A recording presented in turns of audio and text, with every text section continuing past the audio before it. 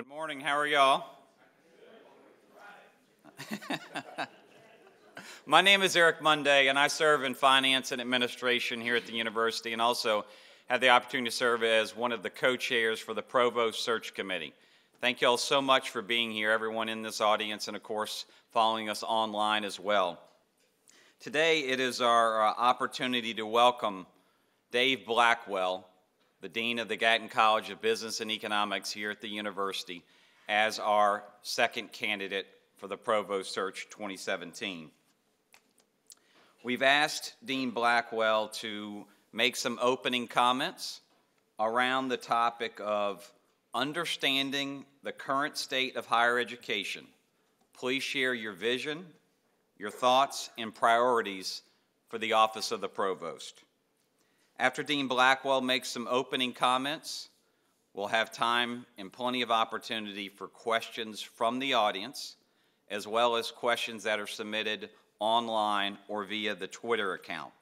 So let me go over a few of those details. If you're here in the auditorium, there's two ways to ask questions. You can go to one of the microphones that are on either side of the room, or you can raise your hand, and we have colleagues from HR and public relations that are available here to give you a note card. We can collect those note cards, and then I'll ask those questions that are coming from the audience, as well as note cards that are filled out by HR and PR that we're receiving from email and Twitter. The email address is provostsearch, one word, at uky.edu, provostsearch@uky.edu, as well as taking questions on Twitter by tweeting at UKYProvost. Our search website is uky.edu/president/provostsearch, and we are seeking, of course, your comments on our candidates, and that form is available on that website, and that will be available for receipt of comments until noon on December 12th. Thank you for being here, and let's welcome Dean Blackwell.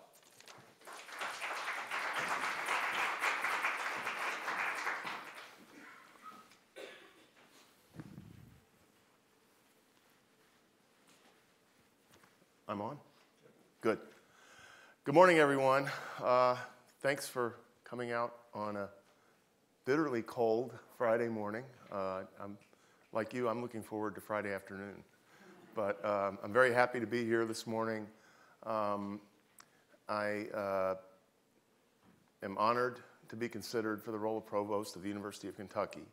And what I want to accomplish this morning are a few things. One is to honor my assignment, which is to just give my view of the state of higher education with some specific references to what our situation here is at UK. Also, I want to explain to you why I actually want the job and why I think I have the right set of skills at this particular point in time to help UK to thrive. Also, time permitting, I'll touch a bit on my vision for the office of the Provost, how the office of the Provost should function. And then I see some immediate priorities for the new Provost. I mean, from day one, things that need to get done or focused on. And then I'll talk about maybe some longer-term priorities that might come into play after the first 90 to 100 days. And then once I get through all of that, and I'll try to be very efficient, I hope we have a conversation about what your issues are, because a big part of these meetings today is so that I can learn from you and translate that into some of the vision for the job, and especially if I advance to the next level, as I get into discussions with the president and other members of the leadership team about moving forward, that I have some sense of what is going on out in the community. This is going to be a challenge this morning, so forgive me. The current state of higher ed, and I think everybody in this room is in higher ed, so you probably read the same publications I read. You probably, your feet are on the ground, so to speak, and so I know you feel some of the challenges and some of the opportunities that we face.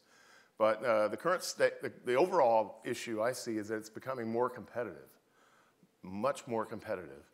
And part of that is because of demographics, and it's well known that the demographics of college-age students is going against us. If you think about the fact that we have a huge fixed infrastructure and a very large portion of our budget is fixed cost, that shrinking demographic is problematic for us going forward. So universities around the country and around the world even are competing, for essentially a pool of students that is either flat or maybe even shrinking over the next few years. Another part of that competition is the challenge of recognizing how the current generations of students like to learn. In other words, we can't just keep delivering our product the same way. We can't rest on our laurels and even think that our existing product is attractive. We need to really test our ideas in the marketplace, develop programs that are relevant and impactful for students, and make sure that we're delivering those programs in a way that enables the current generations of students to learn most effectively. Diversity and climate is also a part of the competitive landscape. Excuse me.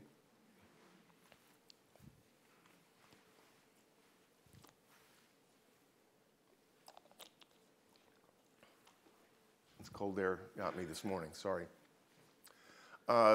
Diversity and a climate of inclusion is an important part of the competitive landscape. If we are not competitive on having a diverse student body, a diverse faculty and staff, and having a campus that is welcoming to everyone, where there's a sense of community and where we treat each other with kindness and respect, we're going to lose from the outset. So, I mean, that's just sort of a minimum bar that we have to clear to be competitive. And also technology. I mean, you look around the country, there are all sorts of innovations in applying technology to higher education. Some of them are being implemented here, but I have a sense that we are a bit behind the curve there, and that's something that we need to think about going forward. There's also an increasing emphasis, and this is nationwide, on ROI, or return on investment. Another way of putting it is, affordability versus outcomes. And parents and their children are looking at not only student success issues on campus, but employment success. And so to be competitive, we're going to have to show that we are able to bring in students from modest backgrounds and actually transform their lives and help them move up the academic and economic ladder in order to sustain our value proposition. So affordability, student success, and then focusing on how we help our students to advance either to graduate school or to meaningful employment. Most recently, last month or so, the landscape has gotten even more complex because of the tax law and other regulation. The tax law has potential to be very disruptive. Of course, we all are aware that the tax law, as it sits right now, I think in the Senate version at least, has a provision to tax graduate tuition waivers. That would have a drastic effect on our campus and campuses around the country. We have to be thinking about that and prepared to deal with what comes. The other more subtle element is that there also is a proposal to tax employee tuition benefits. Okay, so that would affect a lot of staff, in particular at the University of Kentucky, and would dramatically increase the cost to the university of providing an important employee benefit to our staff. So I think that's another element of the current tax law that is being proposed that we need to consider. And then regulation, more generally, the Senate Education Committee has drafted a bill. As I read about it, it's 542 pages long. So there's a lot buried in there. Whether that bill gets to see the light of day or not, we don't know. It's just come out of the Senate committee. But one thing that it does do is it rolls back some of the Obama-era regulations on for-profit entities, and places more emphasis on performance-based funding for the federal dollars. It puts more emphasis. It actually opens up the field more for-profit universities in terms of less regulation there. And that affects our landscape as well, and we need to stay on top of where that bill heads. And then overarching everything is our funding and our sustainability. We don't expect that the state appropriation, for example, is going to remain level. And we need to be thinking aggressively about how we plan for that. We cannot let that be disruptive. We have to plan and execute carefully. And there actually are steps going on campus right now to plan for that disruption. So for the University of Kentucky specifically, we've got to stabilize our enrollment.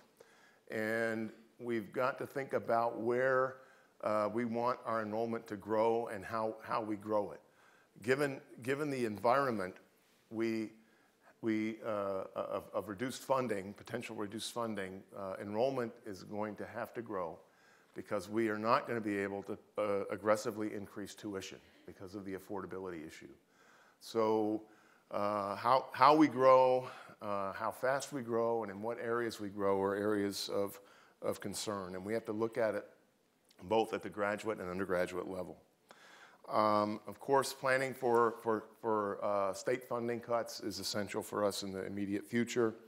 And we have to continue to focus on student success, not only retention, of course, graduation, but then I think we need to be thinking about demonstrating with data and with outcomes that we are actually improving the lives of our graduates in a meaningful way.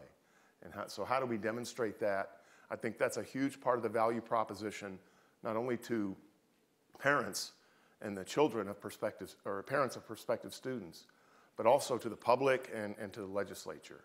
And I think we do a good job on improving social mobility of our graduates, but we have to figure out the best way to communicate that. And then as I look around campus and think about how we grow, especially at the graduate level, I think there are some structural issues that have to be resolved to foster more interdisciplinary research and more interdisciplinary graduate programs, master's programs in particular, that have the potential to generate substantial revenue.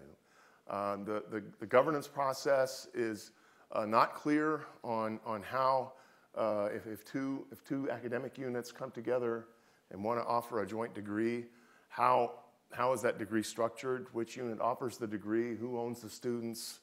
A host of budget issues surrounding those kinds of programs. And I think that we've got to resolve those so that there's a clear path to establishing those programs.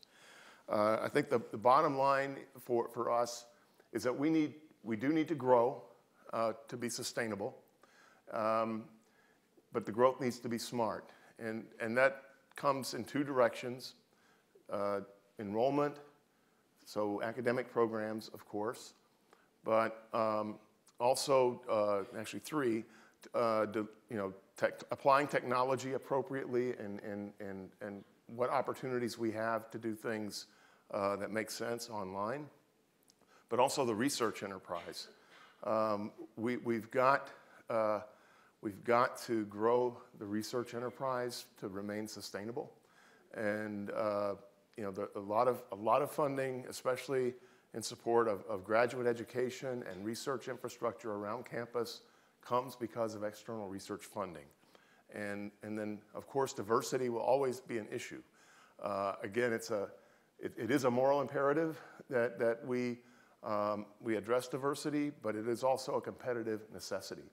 So that means the next provost really needs to be a strong partner with the EVP FA, the EVP HA, the Vice President for Diversity, the Vice President for Research in particular, and of course all the deans. It goes without saying that the provost will work with all the deans, but there needs to be a strong collaboration among all of those entities to address the serious challenges ahead.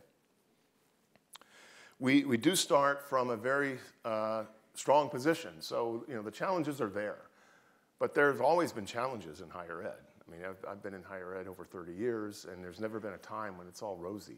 So we're accustomed to doing more with less and finding our own way, and I have no doubt that the University of Kentucky will thrive, even though the waters may be a bit turbulent in the future. But let's think about the strengths and the very positives, and I have a long list of them. And when I arrived 6 years ago, I thought one of the big strengths of my college was the excellent faculty.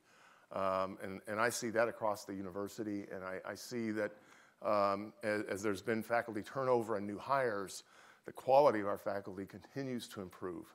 And we've got a lot of research accomplishments, a lot of teaching accomplishments, a lot of national and international visibility as a result of our faculty, and I think that gives us a great starting point. We are definitely, if we're not already world-class, we're very, very close to having a world-class faculty. The facilities are outstanding and getting better. The new research building across the street, of course, the hospital and healthcare facilities, the new Gatton building, the new science building, the new law school, the new student center, residence halls, dining facilities. We are competitive on physical facilities, and now we need to leverage those to our great benefit. I think we have a great geographic location and a very supportive community. That's a strong point not only for attracting students, and as we're thinking about enrollment, we need to be thinking non-residents and international students especially, because we are already admitting practically every student in Kentucky that is qualified and wants to come here. So to address the shrinking demographic, we've got to go where the students are and start recruiting. And that means we have to sell our community. And I think we've got a strong selling point there. Even the growing economy in Kentucky is helpful. And the way that the economy is growing, I think, is very positive. Generally with very clean jobs, with technology jobs, and advanced manufacturing. And I think that trajectory of growth creates great opportunity for us in terms of partnering to serve workforce needs in the state. Strong community engagement. I think our faculty, our students are deeply engaged in the community, and that's a huge positive. We've got a very strong brand. The brand extends nationwide and overseas. We're very low cost. Okay? We're very low cost compared to the national market. I mean, when you look even at our non-resident tuition compared to the in-state tuition in a lot of states, we're very competitive. So that gives us a strong starting position for addressing the ROI issue. Of course, I mentioned the strong research profile, many outstanding academic programs, a very strong and continuing to improve a portfolio of high impact educational practices. And the thing I'll mention last, because it's probably the most important, is a dedicated faculty and staff that genuinely care. And I see that every day, but where it becomes most poignant for me is when I run into a parent of a student or an alumni who has a student here, and they relate stories of, I ran into a staff member or a faculty member, I asked for help, they were cheerful, they were friendly. It appeared to me that they genuinely cared. And I've heard that story repeatedly. I've heard the president tell that story many times. I think it is genuine here, and that is a big plus for us in terms of competing nationally, and we need to get that message out. The opportunities that we have, definitely untapped synergies in research. And so what incentives can we create, especially the Provost area working with the VPR, to incentivize more multidisciplinary research and to support those efforts. Again, we have the capacity to grow. We need to grow, and so the opportunity is to figure out, how does it make sense for us to grow and in what areas. In terms of non-traditional education, so I'm talking about online programs, lifelong learning programs that result in some type of credentialing, degree completion, non-credit programs for assisting in workforce development in the state. There's some of that going on in pockets around campus, but it's a virtual blank slate. And that's an area where we can generate significant revenue that can help fill the gap that we need to address in the budget to continue on a path of excellence. And so we need to really explore how we grow in those areas. There've already been a number of at least one committee on campus recently studied online education and the opportunities there and inventoried our capacity. I think we need to use that as a starting point and then figure out where we need to go with the infrastructure and how we incentivize those sorts of programs. And then we need to think about international partnerships and maybe even domestic partnerships. So, for example, a number of units on campus have arrangements for pipelines of students from Chinese universities to come to UK. Maybe there's similar opportunities with local universities.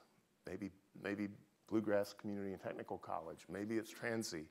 Maybe it's Berea.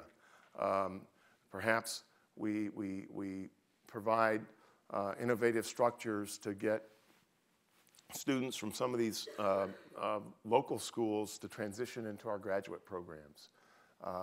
So those are discussions I think that can help us grow in a smart way. So why do I want the job? Well, I looked at the opportunities and the challenges, and I think they require the following. One, I think it requires what I call and what many of you know as servant leadership.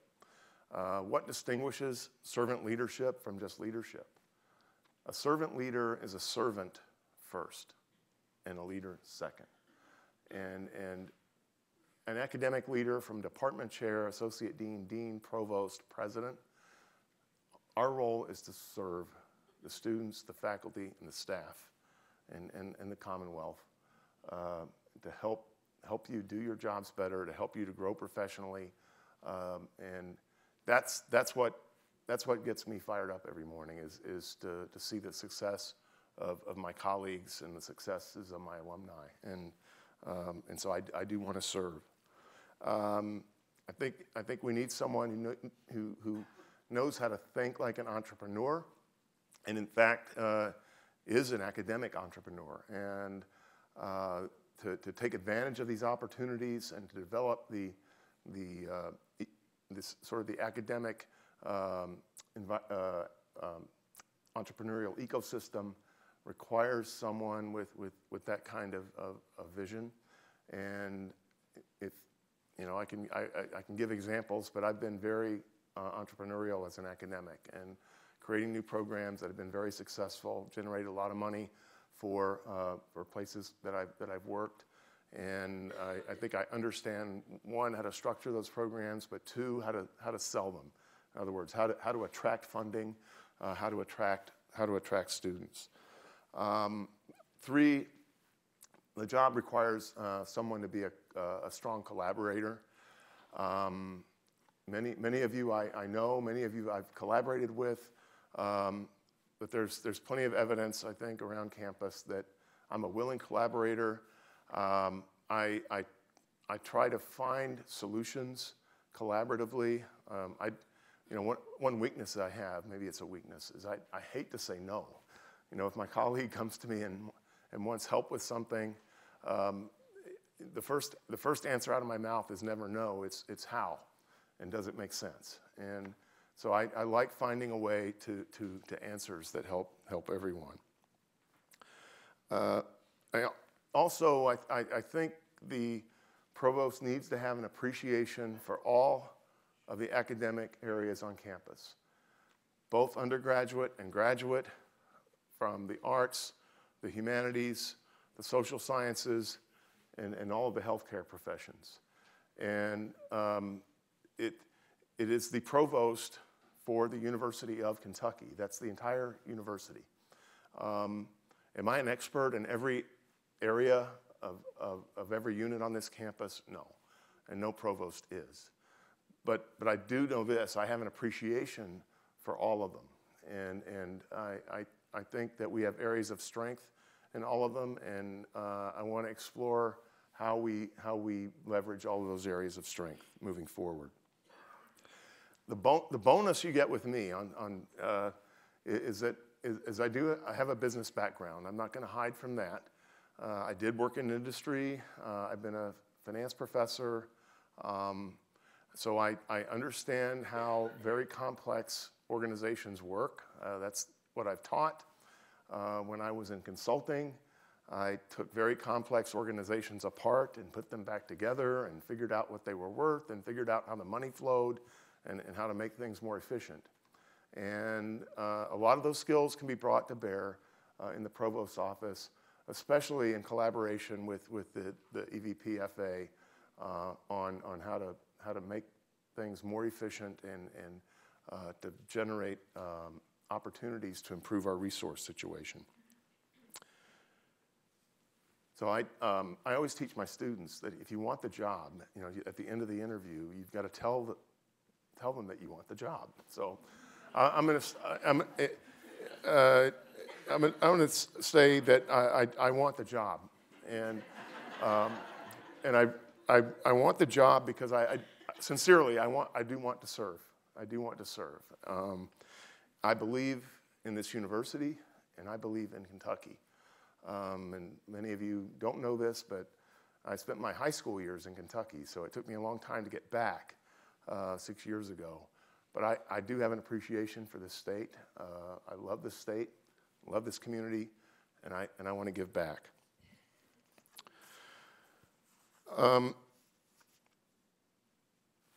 Checking my time.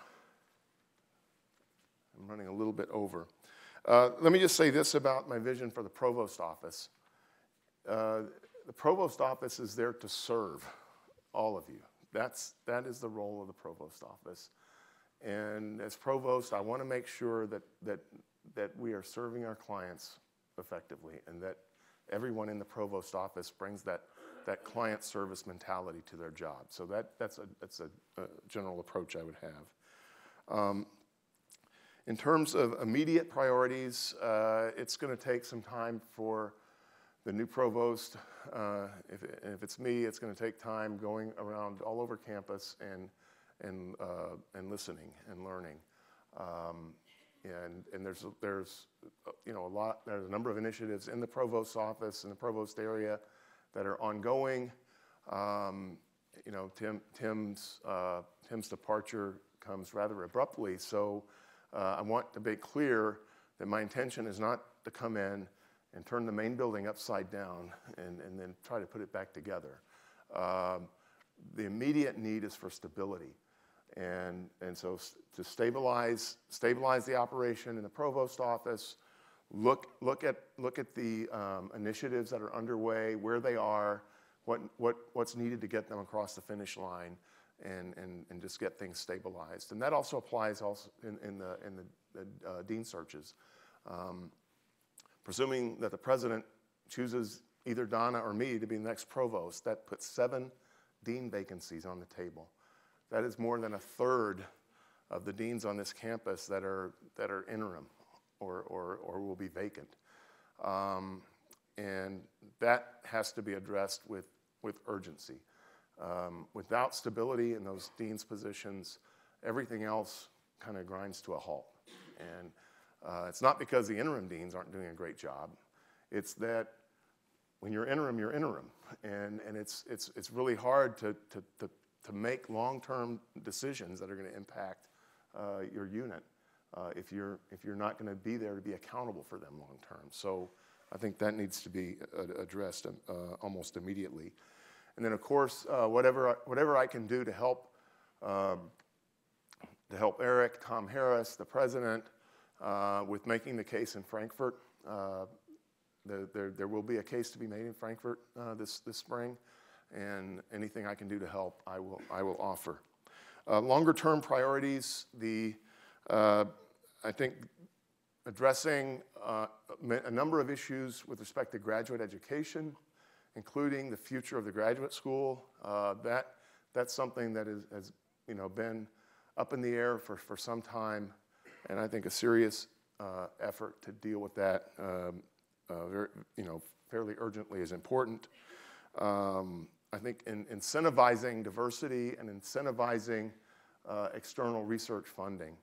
That requires the provost to collaborate not only with the deans, but with the vice president for diversity and the vice president for research to make sure that we are growing the research enterprise and that we are getting to a level of effectiveness and competitiveness on diversity and inclusion. And then designing an entrepreneurial ecosystem in which the academic units can grow and thrive and generate the resources that each unit needs and that the university needs to continue on a path to excellence. And that is, the form of that. I don't have any preconceived ideas about the form of that, but I know it's going to take strong collaboration among the deans and the EVPFA to come up with a system of allocating resources to new programs so that those new programs can get started and thrive and support the growth in faculty that we need and in staff that we need to sustain our excellence. Thank you very much for listening. I'm sorry I went quite a bit over, actually, but I'm happy to hear any comments or questions.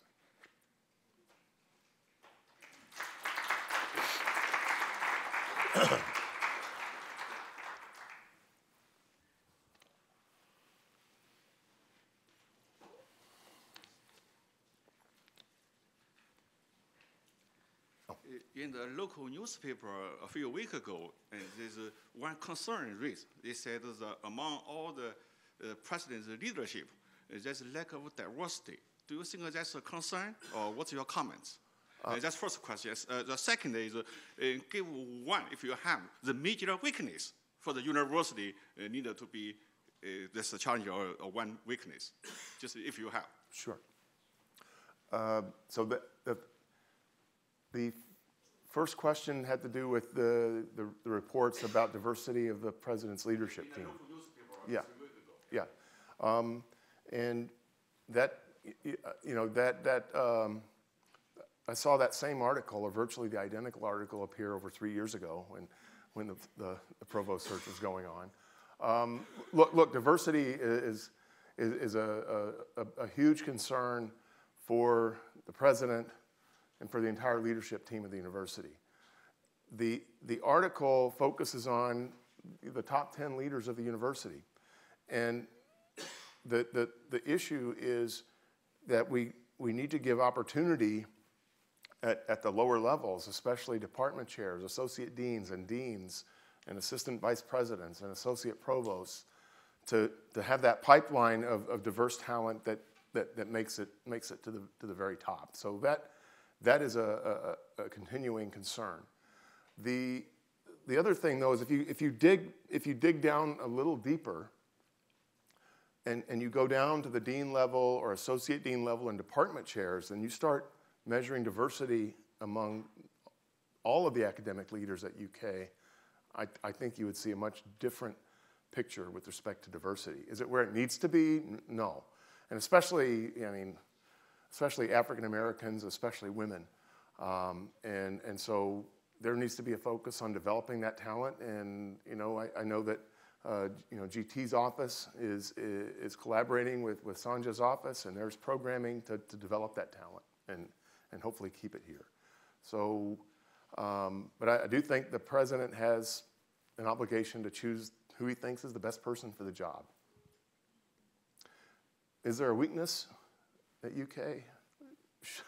Sure. I could open up the floor. I think, but I'll say from my perspective and what's needed for us to sustain growth and thereby sustain our excellence is we do need more clarity on how resources are allocated and what clarity on the incentives for things like diversity, external research, and growing programs. So, I think things are less than perfectly clear, and I think if they are perfectly clear, that everyone can thrive and contribute to that growth. Thank you. Yes? Hi. So I was glad to hear that you mentioned that you think there's, a case to be made in Frankfurt and that you would be expecting to work with state officials in new visions for UK if necessary. And I'm wondering about the extent to which your strategy for that might include engaging with the governor about further ideas he's floated about the way to change how the state appropriates funds to public universities, including funding students selectively in some disciplines but not others, where their perception may be that ready-made jobs related to a major may not be waiting there. So I'll first admit that question, the answer to that question is way above my pay grade now and above probably the provost's pay grade. But those decisions really reside with or how we address those issues really resides with the president. And so what I certainly will advocate with the president and with Tom Harris and in collaboration with Eric Monday on making the case for the rich array of disciplines here at UK. Fortunately, given the sentiment that's kind of behind your question, the whole impact of the performance funding model on the university was rounding error. I think it was $60,000 last year that we gained in that formula. Now, that doesn't mean the formula would continue like that forever, but I am concerned about some of the rhetoric that appears to not place as much value on the arts and the humanities as things like business and engineering. I do think that as a land grant, we have an imperative to serve the workforce needs of the state, but if you look at our graduates, they all go to work somewhere, or they all go to graduate school somewhere. And I think a better, one, we need to make the case, and we're in a position where we have to make the case for things like humanities and arts. I mean, we just have to make the case, and we know how to make the case, and we should. And I'll contribute to helping with that as appropriate. But the other thing is that no matter what discipline a student chooses at UK, the student needs to leave with skills that will lead to success in a workplace, because they're all going to go to work somewhere. So is that organizational behavior? Is it a little bit of accounting? Is it, there's just some basic skills that students should take away so that they can succeed in the workplace, and we should focus on that as well.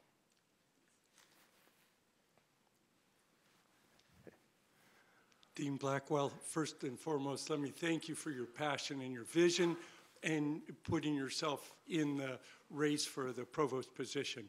It's very admirable. Thank you. Thank you. Second is, I'm Joe Chappelle, faculty member in the College of Pharmacy and a long-term faculty member here at the University of Kentucky.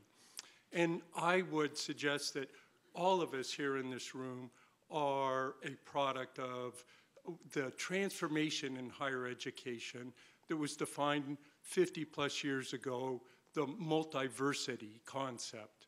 And we have a colleague here in the College of Education, Dr. Thielen, who has studied the evolution of higher education, and he's noted quite frequently that there's been an overemphasis on, pardon me, I share your problem this morning. He is bothered in his writings, at least, by the overemphasis of the business of education, that it has somehow diverted our attention from the higher ideals of an institution of higher education.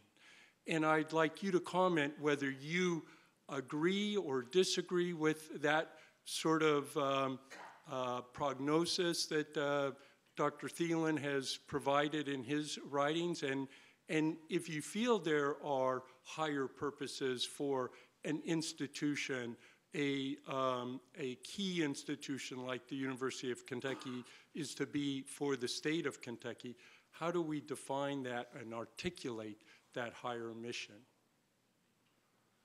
That is a very, very deep question and a challenging one. Thank you, Doug. Well, I believe in higher education and the value of it. Of course, I come from a very modest background, a first-generation student, and you know, served some time in the military, and came out and had the opportunity to you know, finish my studies, to get a PhD, to achieve beyond anything that any of my family could have ever hoped for, given my background. And of course, I've seen it in my students and in my colleagues, the transformational impact of higher education. And there's, the higher ideals you're talking about, I think, go beyond just, you know, helping someone to get a job and to move up the income ladder.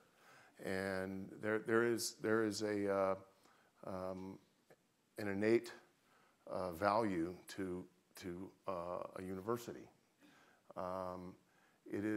Universities are the bastions of ideas and new ideas that improve not only the lives of the students and the faculty, but that have the potential to improve things for all of society. And so, you know, essential to that is academic freedom, and so I'm a believer in those ideals. And I haven't read much of Professor Thielen's work, but I'm going to if I get this job.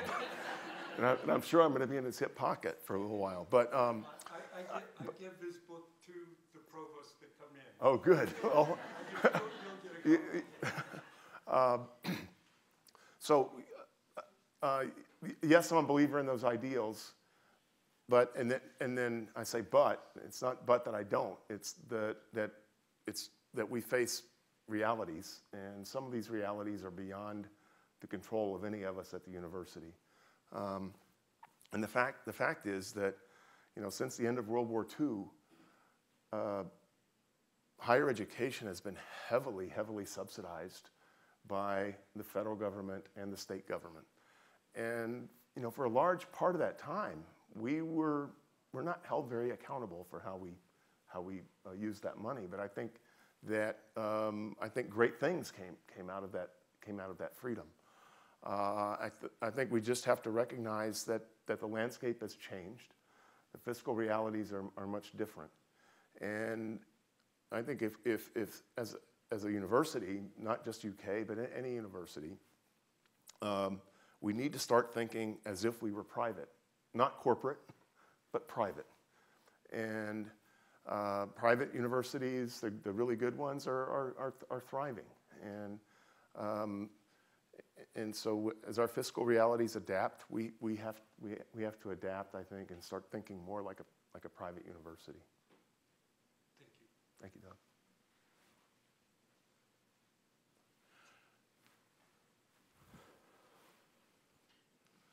Good morning, Good morning. Dean Blackwell. I want to thank you for what I think has been a very comprehensive, passionate, and knowledgeable discussion. I'm very interested in how you're seeing things, and I am the chair of the Gender and Women's Studies Department.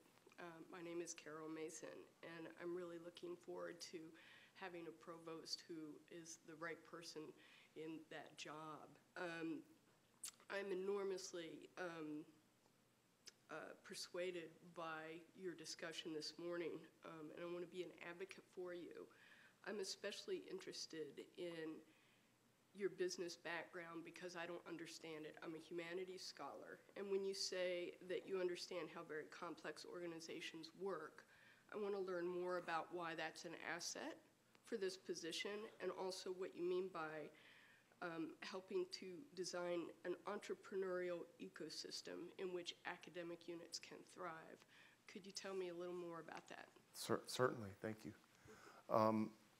So on the first point, I'll just, I had 4 years of industry experience. So I had a 13-year traditional academic career, went through the tenure and promotion, and at that time had a very strong research record for my field, and thought I was a pretty good teacher too. And I had an opportunity to go into industry, and as I put it at that time, I'd never had a real job, and so I decided to go give it a shot. The nature of the work was actually valuing companies. So think about the price of a share of stock in the stock market. What are the factors that go into determining that? And it all ties back to the risk of the company, how risky it is, and how much cash they can generate from their activities. And so to get at the answer of what is this company worth, you really have to open up the hood of the car and look at all the moving parts and figure out how the money comes into the organization, how it moves through, and understanding all of that is essential to knowing what the company should be worth. So that at a high level, that's what I did. I also, and this relates to the part about the entrepreneurial ecosystem, if you will.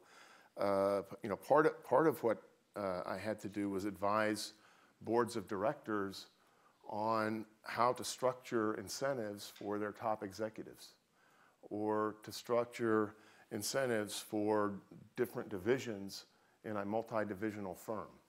So there's some analogies there. And so those incentives really have to tie to the overarching goal of the organization. And so the way that's accomplished in universities and in corporate settings is through, think of it as informal contracts that exist among the different parts of the organization. And the contract says if you do X, then you will get resources of Y. And so the ecosystem, so it's very complex at most companies, but it's even more complex at a university.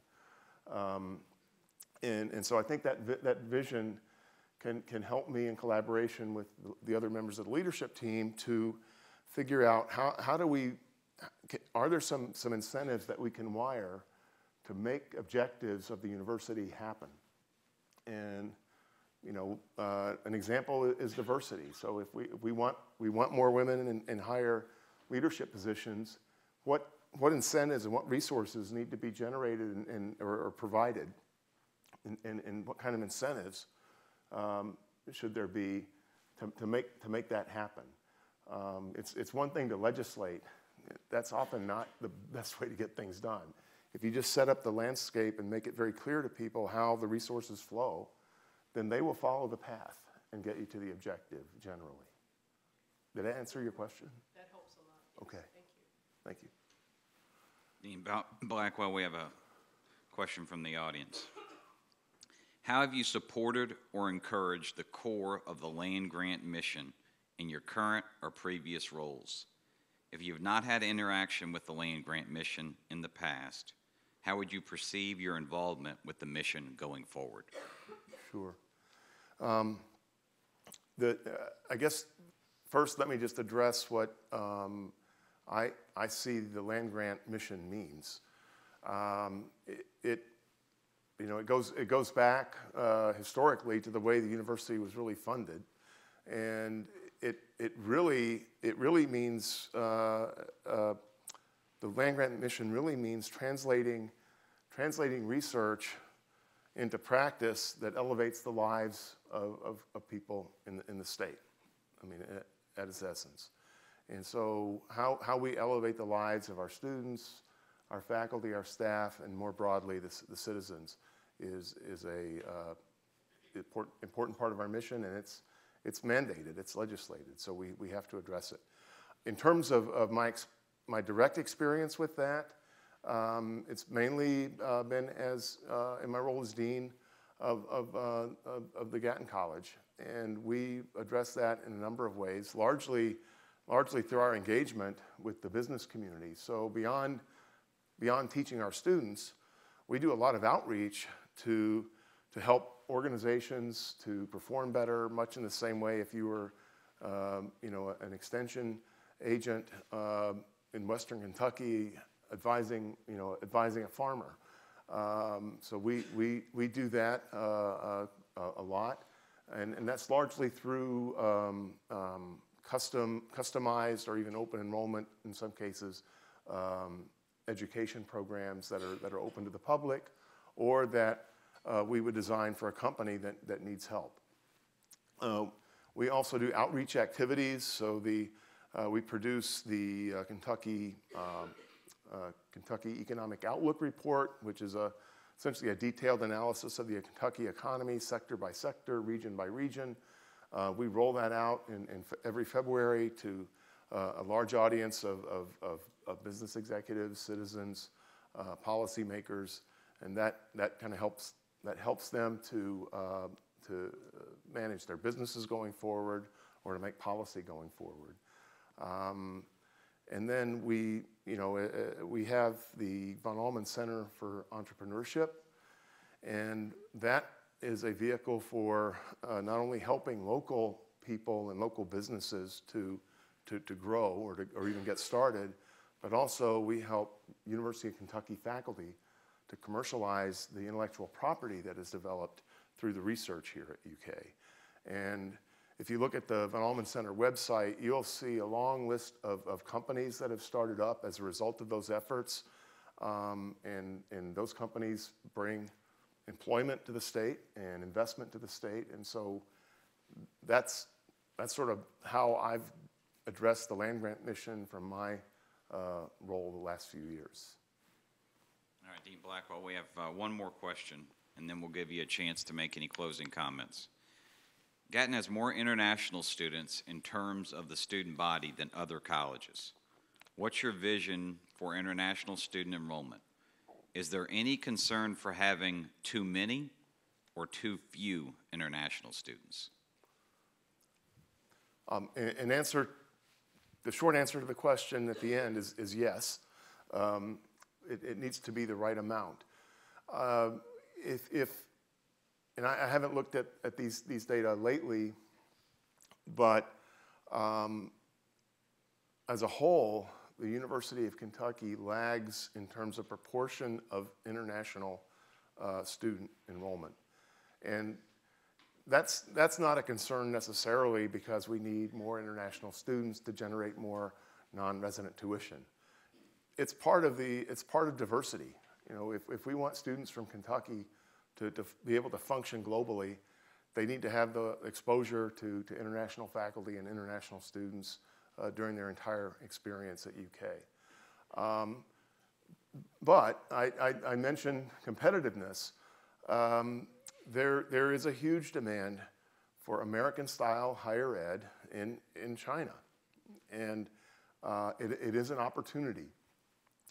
Do we want 20% of our student body to be Chinese? I think that's not what I would advocate. That's too much concentration from one country. And there are universities that are trying that strategy to sustain themselves, and it's very challenging, and it doesn't often work for the students. So, yeah, we should bring in more international students, but it should be done in a smart way, and it shouldn't be overwhelming in the sense that if whatever student we bring here, whatever their background, we need to be prepared to address their needs. And so, yes, the Gatton College has had some focus, but our proportion of international students overall is still below the norm at business schools nationally. So I think we have room to grow that, and I think we should benchmark that and approach what is more the norm for a Research One university without going to the extent that it hurts the students that we bring here, it hurts their chances of success. Closing comments. Well, first, thank you all for participating this morning and for listening and for asking great questions. Just from your questions, I've learned a lot. And I just want you to know again that I'm very interested in the job. I see a lot of familiar faces in here and new faces, but know that I sincerely want to serve. And I promise if I am selected, I will listen. Can't always execute what each individual wants, but I do listen and I do collaborate, and I look forward